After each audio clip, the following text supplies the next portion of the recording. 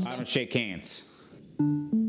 So thank you for coming. Today I'm going to show you the all-new 2016 Chevy Cruze and ask you what you think. But here's the catch. You can only answer in emojis.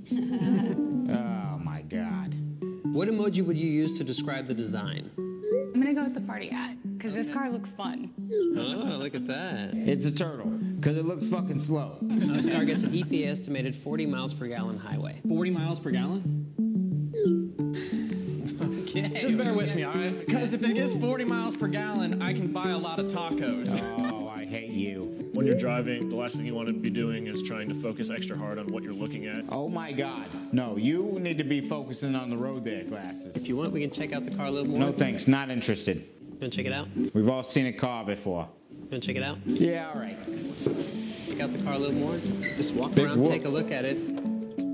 My God, what is this, a Ford Focus? I was not expecting an interior like this. Buddy, does that seat go up a little bit? When you plug your iPhone in, certain apps show up. So, like an auxiliary port? Last question. Show me the one emoji that sums up the whole Chevy Cruze. It's hot. It's magical. It's the poop emoji, because it's a piece of